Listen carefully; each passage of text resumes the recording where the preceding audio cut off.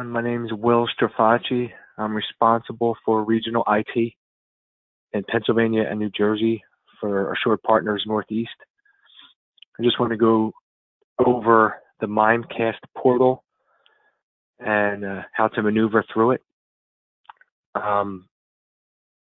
Everyone should have received the Mimecast document user guide when the email migration was done or the day after.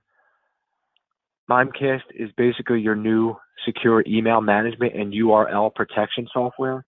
So if you realized when your migration occurred and the first email you received that you clicked on a link in an email, it would have brought you to a page to register or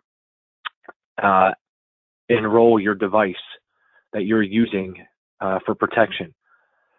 You only have to do that one time. So you would enter your email address. It would bring you to a screen to then it's going to send you an email verification with a number to confirm that you are the right person. Then you enter that number and that brings you to another screen to enter your password, which is the same password you use to access your email. And if you have any issues with your email password, please just let myself know or your local IT representatives know, and we'll take care of it. So in the document, let me open it up here, that was sent out, basically explains what to expect with Mimecast. Twice a day, you will see the daily digest that shows everything that was, I guess, reported as spam that didn't get delivered to your mailbox, and you have to either, allow it, release it, block it, or permit it. And here's what you'll see in the daily digest. So this stuff will not be delivered to your inbox until you access the portal or click on any of these three options. If you just release it, it says it here, it gives you an explanation of what each option is. If you just release it, it's just going to release it for that time, and it's not going to be adding that user who sent it as an approved sender all the time. So it's going to keep going into the spam filter unless you permit it basically permanently. And obviously blocking or blocking means you'll block that person permanently. Now in this document is a link to where the portal is. And I already have it up on my screen on another. There we go. So to log in, you enter your email address.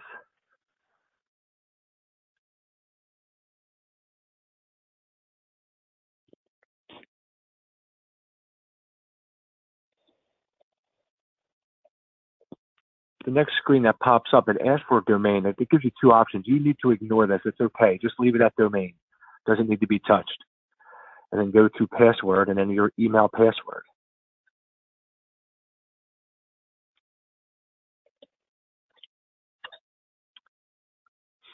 Enter, and it should bring you to a portal. And this portal is basically a snapshot of your current inbox. So you can see this is my regular mail inbox. It basically just pulls anything from when your account started in Mimecast.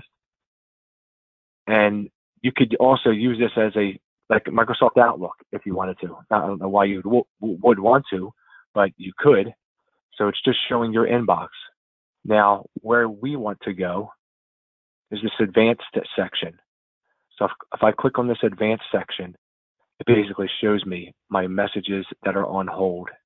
Personal on hold, moderated on hold, what was blocked. I guess after you've accessed this multiple times, you'll start seeing blocked people in here. And this is where if you block someone by accident, you can go in and unblock them. Permitted, auto permitted. So I'm going to go on my personal on hold section.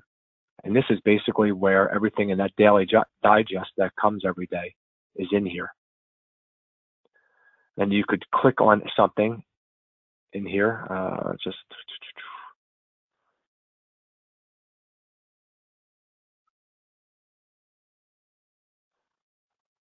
and I could approve it or reject it. See the thumbs up or thumbs down? You could select multiple if you wanted to. Moderated on hold. I don't believe I have anything moderated on hold.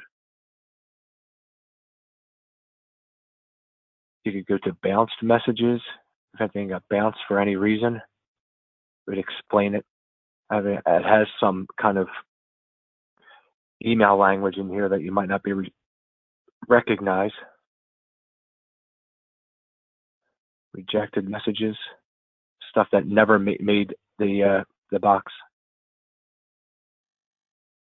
Blocked. You can go to blocked here. Highlight one.